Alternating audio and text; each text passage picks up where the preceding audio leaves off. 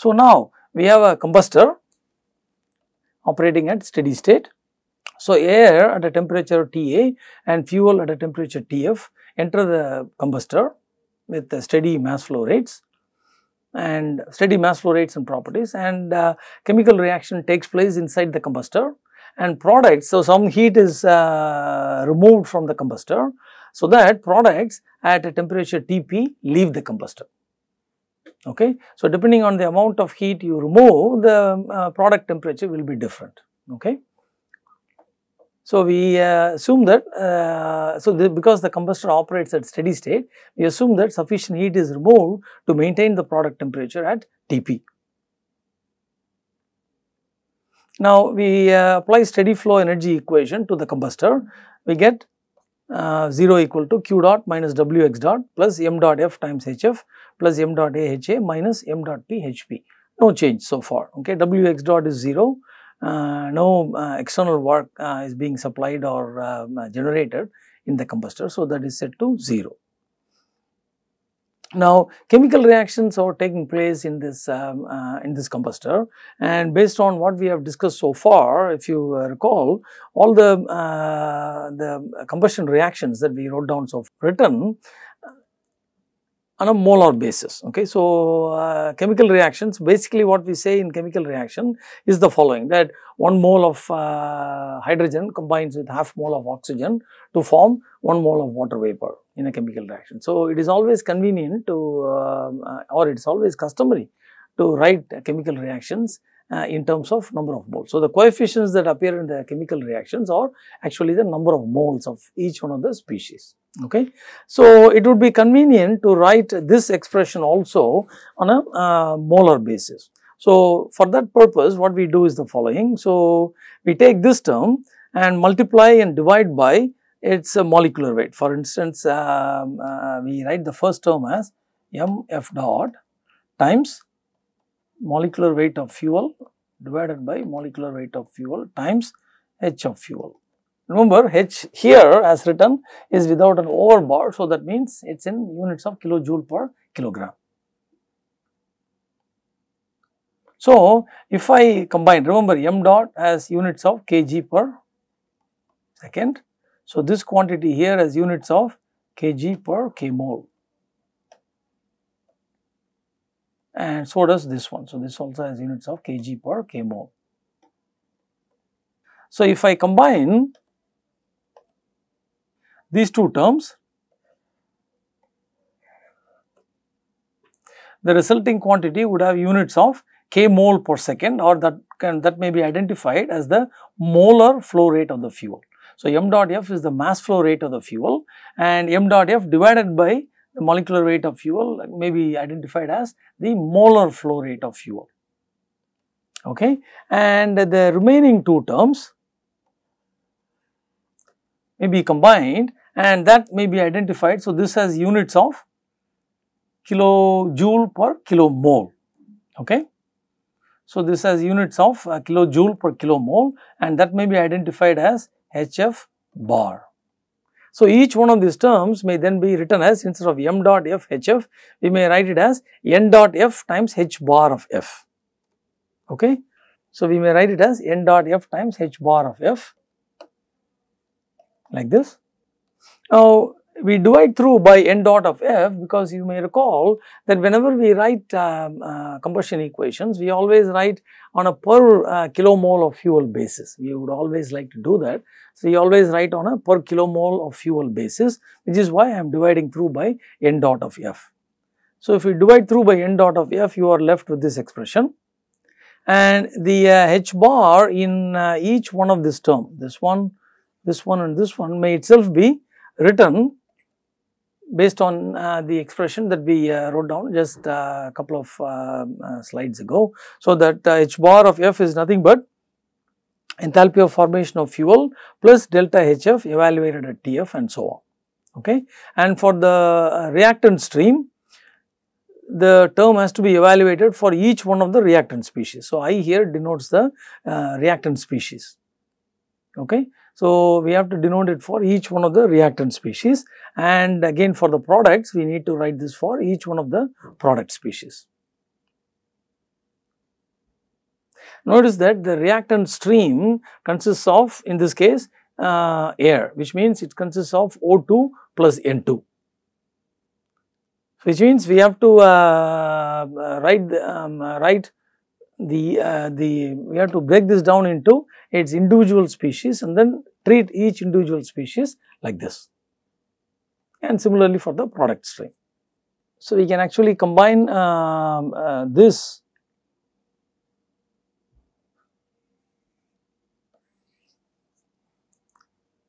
term here or these two terms and identify this as the specific enthalpy of reactants H bar on a molar basis, and write this as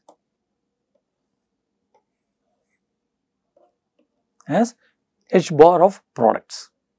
Okay. So, this is steady flow energy equation applied to the combustor. So, now we are in a position to calculate, for instance, Q dot, which is what is usually desired. Okay. If you recall, when we had a Brayton cycle or any of the other applications where we supplied heat, basically fuel was burnt to generate that heat.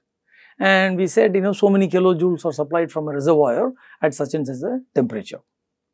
Okay. So, now we are in a position to actually calculate Q dot and also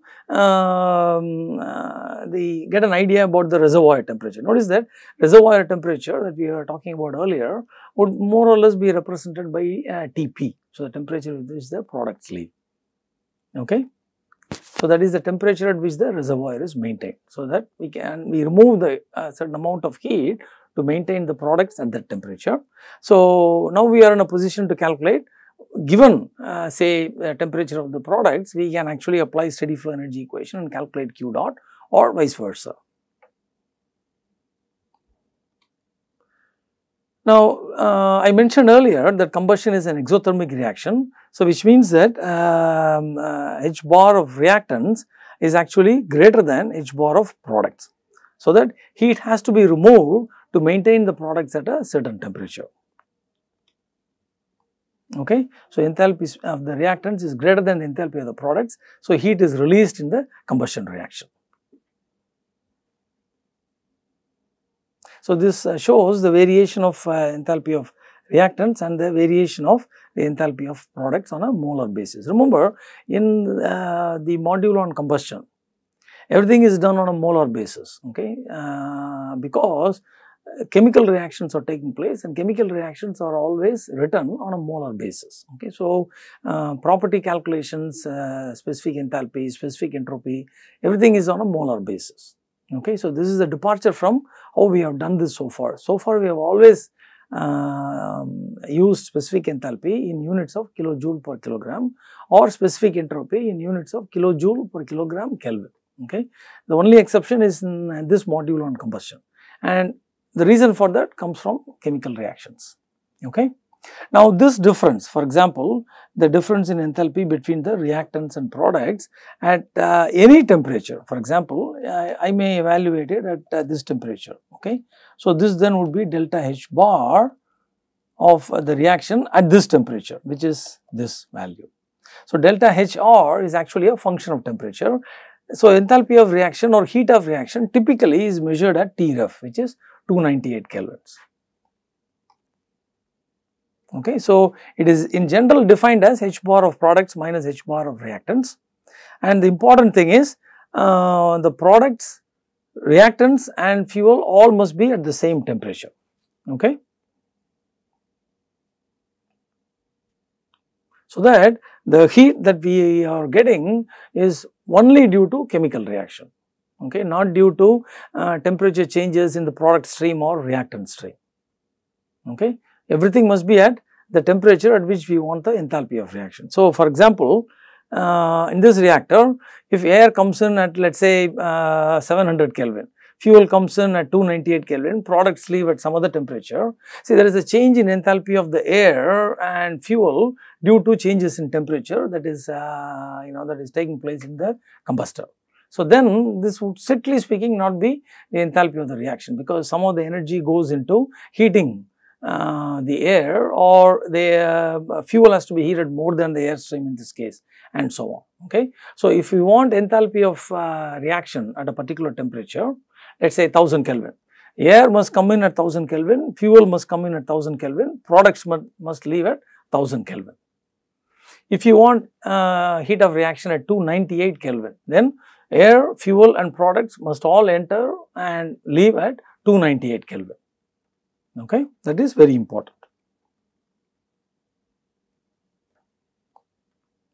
So, delta HR, as we have already mentioned, is negative because H bar products is greater than H bar reactant for combustion reactions which are exothermic.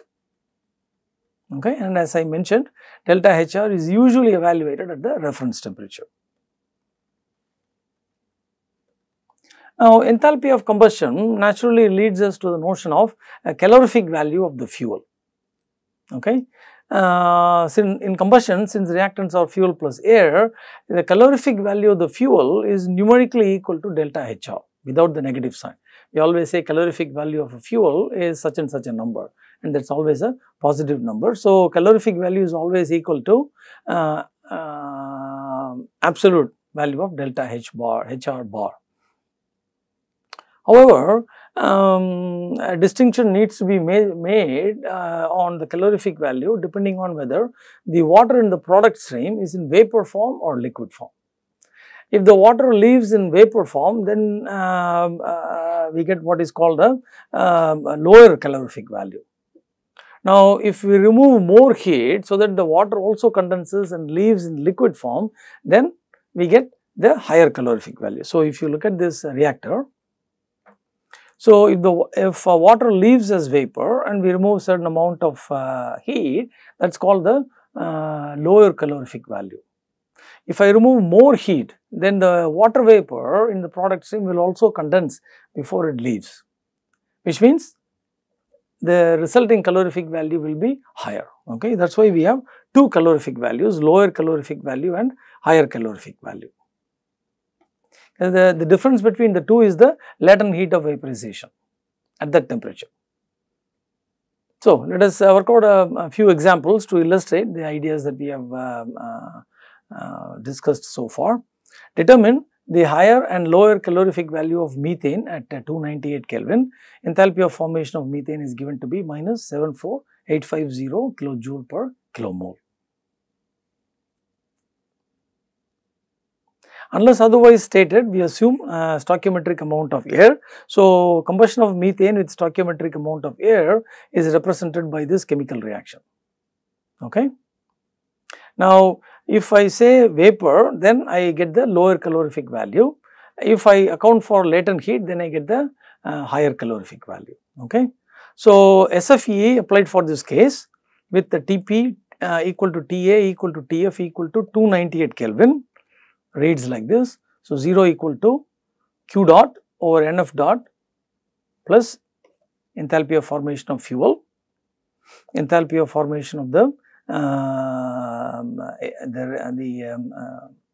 air that is coming into the combustor broken down into its constituent elements O2 and N2. And this is the enthalpy of the product stream, which consists of, as you can see from here, CO2, H2O and N2. All are leaving at 298, the products are leaving at 298 Kelvin, reactants are coming in at 298 Kelvin, which means that the sensible enthalpy of CH4 is 0 because it is at 298 Kelvin. Now, enthalpy of formation of O2 is 0 because it occurs naturally, so there is no enthalpy of formation for O2. The sensible enthalpy for O2 is 0 because it is coming at 298 Kelvin, and the same is true for nitrogen also. Enthalpy of formation of nitrogen is 0 because it occurs naturally, and in this case delta H bar is 0 because it comes in at 298 Kelvin. Enthalpy of formation of CO2 is non-zero, but sensible enthalpy is 0 because it leaves at 298 Kelvin, and again 0 for H2O also, and for the nitrogen in the product stream both the enthalpy of formation and delta H bar are 0.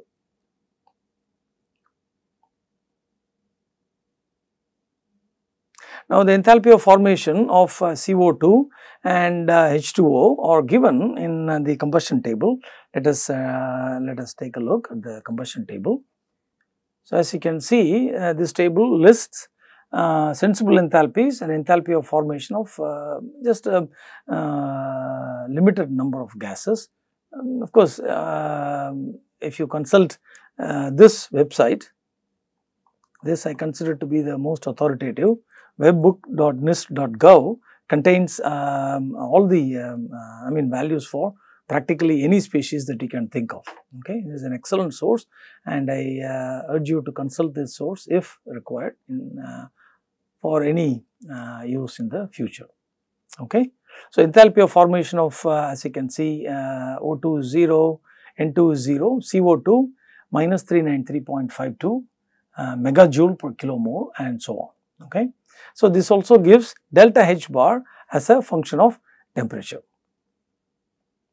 So, if you retrieve the value from the table, so you may retrieve the value for enthalpy of formation of CO2 and so on from the table, and enthalpy of formation of methane is already given in the problem statement. So, if you substitute the numbers, you get the lower calorific value to be 802,330 kilojoule per kilomole.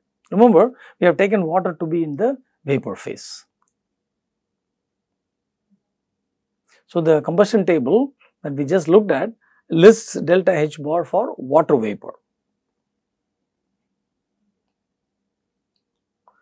So, on a mass basis, we get the calorific value of methane to be approximately 50 megajoule per kilogram of CH4. So, the calorific value of hydrocarbon fuels generally tend to be in this range between 40 to 50 megajoule per kilogram.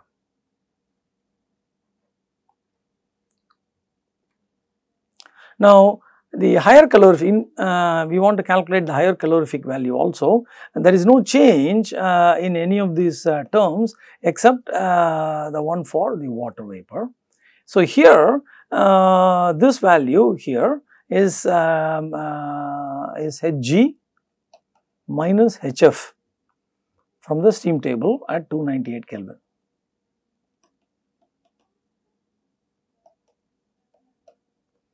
And converted to kilojoule per kilomole basis. Okay. What is that? This goes with the negative sign because we are removing heat. So, the higher calorific value comes out to be 890,226 kilojoule per kilomole of fuel, or 55 megajoule per kilogram of CH4. That is the only difference.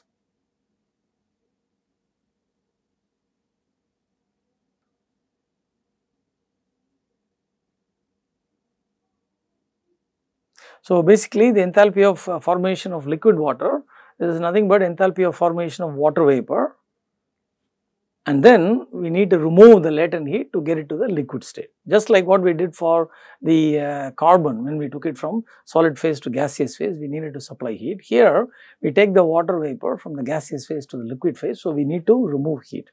So, that is what we have done here.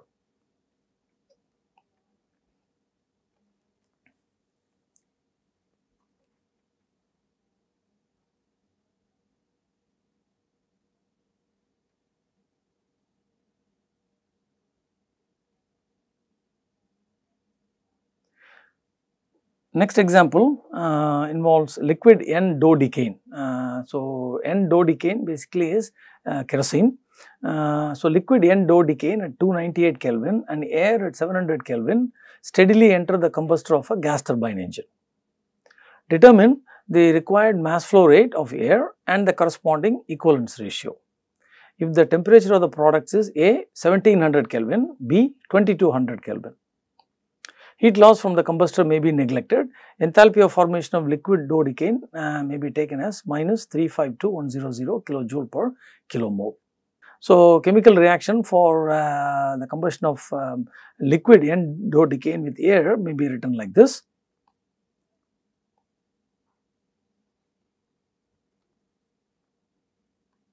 Okay. Now, we are asked to calculate the required mass flow rate of air. So, this is for stoichiometric combustion. Now, you notice that the temperature of the product varies, okay, and there is no heat loss or heat removal from the combustor. Okay. So, basically if you look at the combustor, So, this is air at 700 Kelvin, this is fuel at 298 Kelvin.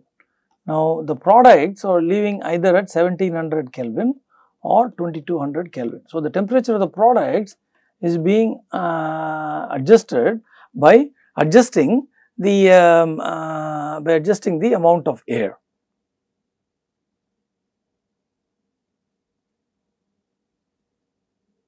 Okay. So, by supplying excess air or by reducing the amount of air, whatever the case may be, the product temperature is being adjusted. So, we rewrite this equation like this.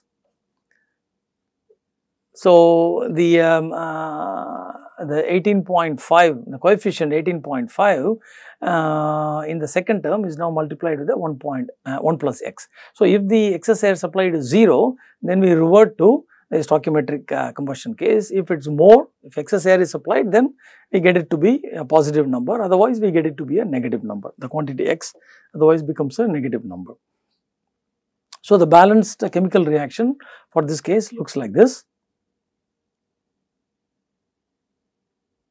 So, we apply SFEE to the combustor.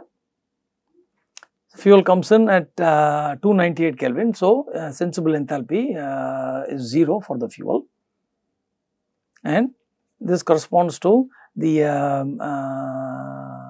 enthalpy term for the reactants, for the air, I am sorry, for the air. Notice that the sensible enthalpy for O2 and N2 are not 0 because they both come in at 700 Kelvin. And this is the enthalpy term for the products, which comprises of CO2, H2O, O2 and N2. CO2, H2O, O2 and N2 as you can see here, and the products leave at a temperature Tp. So, if you substitute the known values, which are basically the enthalpy of formation values, and rearrange, we get an expression for x like this.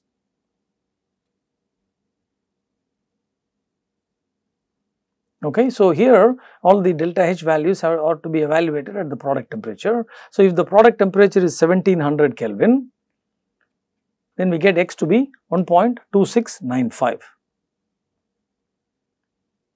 Okay. And the required mass flow rate, okay, remember this is in on a molar basis. So, 1 plus x times 18.5 times 4.76 kilomoles of air are supplied per kilomole of fuel. Okay. So, we multiply that by the molecular weight of air to convert it to a mass basis. Okay. And remember here we are supplying the molecular weight of fuel is 170. So, we get this to be on a mass basis like this, 33.905 kg per kg of fuel. So, this is basically kg of air per kg of fuel. And remember, equivalence ratio is fuel air, actual fuel air ratio divided by stoichiometric fuel air ratio. So, actual fuel air ratio is 1 plus x, stoichiometric is 1. So, this comes out to be 0.44, which is on the very much on the lean side, or probably being quite close to the lean limit of the fuel. So, I am going to leave it as an exercise for you to rework this problem for a product temperature of 2400 Kelvin. Okay. The calculation for product temperature of 2400 Kelvin are worked out in the book. So, you may compare your answer with what is given in the book.